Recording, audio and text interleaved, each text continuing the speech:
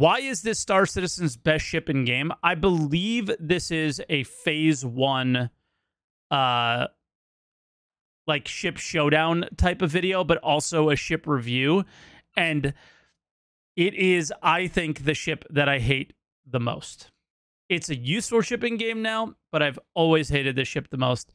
And it is the Constellation. Welcome, I'm Void Dude, and you're watching the best damn Star Citizen ship review show. And what better time for a ship review than during the Star Citizen show? Down. Rest assured, we take spaceship JPEGs very seriously here on this channel, and there will be absolutely no memeing on my watch. Anyway, the Grey Cat PTV is a fantastic vehicle. It has 4 wheels and an engine, so in the event that Wow, what a cool skit to set up the real star of this best damn Star Citizen ship review. You've probably seen me fly the Aquila pretty often on this channel, and the reason why is because my wife, who unfortunately is educated, has shared access to my bank account and can see my monthly statements. Like this video and subscribe to my channel so that one day I can become a dirty shill and open up a second secret bank account and use that one to buy lots of fake internet spaceships. As you know, all good ships have a name, so let's call this one USS Voyager. Let's begin!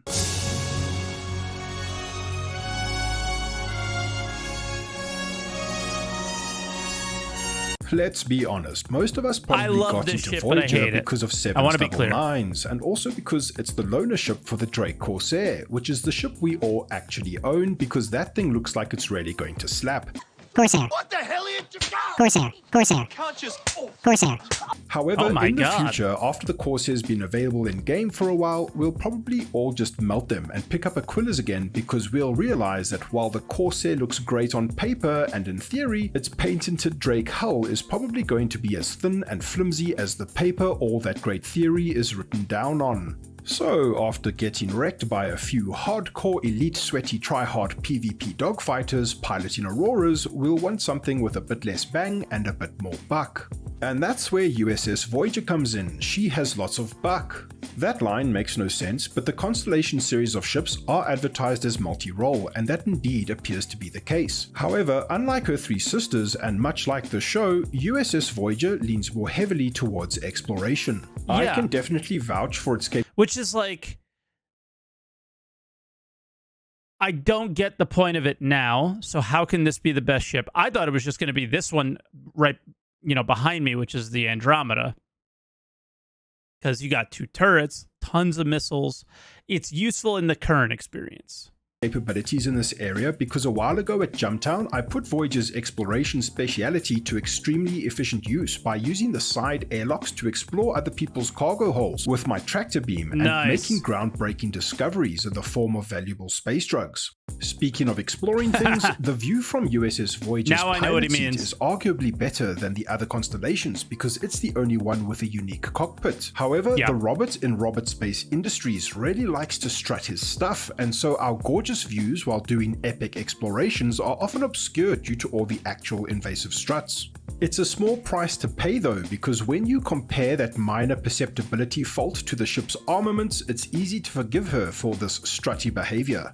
As with all the other connies, USS Voyager boasts 4 size 5 weapon hardpoints, giving the pilot a lot of firepower. Sadly though, life continues to be filled with disappointments, and the lower 2 hardpoints are force locked to gimbals, meaning they are restricted to size 4s. Switching the top stock size 4s to fixed size 5s, however, only really makes sense if you intend to be going after larger targets, because the slow turning rate of this big whale means hitting anything smaller than your mom will probably be unlikely. USS Voyager also boasts a seriously decent complement of 4 size 5 missile racks, Don't you feel like... I just had a weird thought that the co-pilot seat should maybe just control these, and maybe they should just be turrets. Providing you with a stock total of 24 customizable projectiles. But Voyager's potential for destruction doesn't stop there. Alongside Good all thing those Connie's weapons are all and solo ships, or fireworks, else the this ship would be boasts flawed. not I one, know. but 2 elevators. Yes, you heard that correctly, 2 elevators. Someone needs to get in touch with CIG's Department of Game Balance, as this is absolute insanity. Don't take my word for it though, because here's an official chart that shows the leading causes of death throughout the centuries within the Star Citizen universe. As you can see, between the Vanduul invasion of the Vega system and Server 30K eras, elevators are the second campers, most the deadly wait for entities Squadron plaguing 42. humankind in this grim dark future. Let's take this into account as we talk about Voyager's ample cargo hold that comes in at a capacity of 96 SCU, which also serves as the ship's second elevator. The incredible Star Citizen wiki tells us that 1 SCU is equal to about 1.95 meters cubed. So if comfort is of no concern, which it is not, about 8 Star Citizens can fit inside 1 SCU. So after a bit of math that I actually got approved by a qualified smart person, we can infer that Voyager can fit 768 citizens within her spacious cargo area. Now let's also take into account that it takes roughly 9 seconds for the cargo elevator to elevate.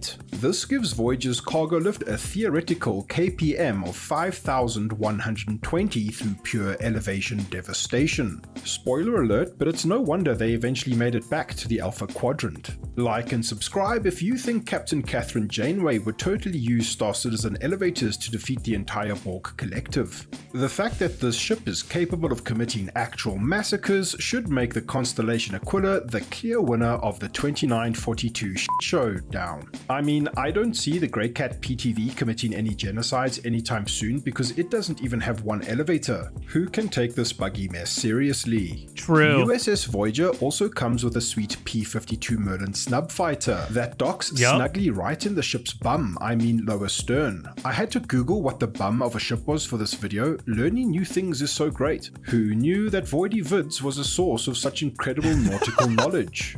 We're in a Kruger Intergalactic P-52 Merlin now, and as you know, all good ships have a name, even quantum driveless snub fighters, so we'll call this one Ensign Harry Kim. Man, what great value. You came for 1 best damn Star Citizen ship review and you're getting 2. Despite only having a size 1 shield generator, Ensign Harry Kim can be pretty handy in a fight, deals some decent damage and is pretty damn quick. It's also been a top contender in the Snake Pit racecourse according to the Star Citizen Racing website leaderboard, which is pretty cool.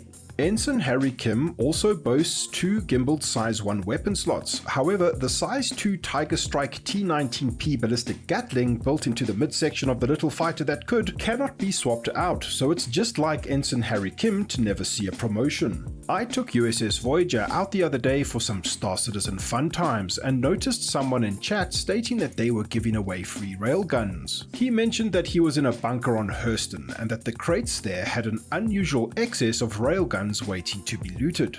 I may be a gullible but stranger things have happened, and so I believe this offer to be true. Also, Jumptown has probably already started by the time this video gets uploaded, and I was really hoping to get hold of some sweet destructive railguns in preparation for the event. I arrived at the bunker, which was in a restricted area, and started taking fire from the ground turrets. As we mentioned before, USS Voyager is a bit of a whale, and avoiding their fire proved difficult. I had replaced the Merlin with an Archimedes, and thought this might be a pretty cool time to try it out for the first time, because like many of you, I only grabbed one off the past sales as an LTI token to one day upgrade to an actual good ship.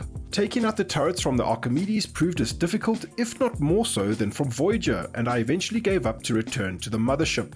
To the surprise of absolutely no one, the whole thing was a trap. I'm now fighting for my life in a dinky snub fighter against a new Luke Skywalker in an X-Wing. This isn't how Star Wars is supposed to be. I tried my best, but this thing proved exceptionally hard to fly in atmosphere. I don't know how the legends in the various Star Citizen racing communities do it. I have a lot to learn. It's common because the P-72 is broken, the P-52 is not. Knowledge that Star Wars fans hate Trekkies, so it's unsurprising that Luke Skywalker continues to offload his lasery justice into USS Voyager. Hopelessly outgunned, he finally finishes me off, and I'm as unsurprised as you are at the outcome of my gullible stupidity.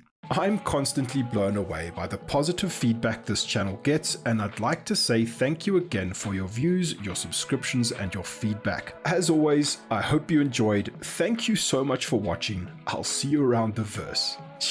So for me, he never talks about the interior. And the interior is the one that I just absolutely... I mean, he does a little bit with the cargo hold, but the interior is the thing that just kills that ship for me. Is every other ship with an interior has just far surpassed every Connie. It's sad, man, because the Connie is actually a cool ship, got some cool features, got some firepower, got some, you know, box moving power, cargo hauling power, hopefully some engineering multi-crew power. It's got the ability to move vehicles, right? It is just so old. So whenever a gold standard rework happens, we'll see what happens with the interior, but I hope for a complete overhaul from start to finish with that ship. The thing that is I think the mistake they made with that ship is it's very thin, right? So like if you look at it from a cross section, it's quite thin, and then the engines come out.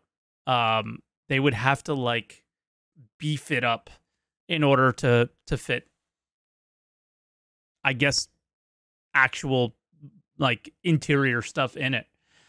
Yeah, I don't know why they insist on giving pilots so much power in multi-crew ships. I imagine because they just don't have the time or priority or care to design actual multi-crew ships right now, would be my guess. But that is the one. Like the Connie was my first multi-crew ship, and I upgraded my Andromeda to an Aquila because I just, you know, I thought exploration was cool. All the stuff that doesn't exist now and won't for very, very long time is what I wanted. And then I believe I upgraded it to a Carrack. Yeah, so I had a really cheap upgrade ticket or whatever the hell they're called. I can't even remember. I haven't purchased anything in so long that I upgraded the Connie Aquila to a Carrack for like $50 or $75 or something. It was quite cheap. And yeah, now I don't have one anymore. But the interior of the Carrack is just as bad in so many ways, but so much better that, yeah. The Connie's like the little ship that could.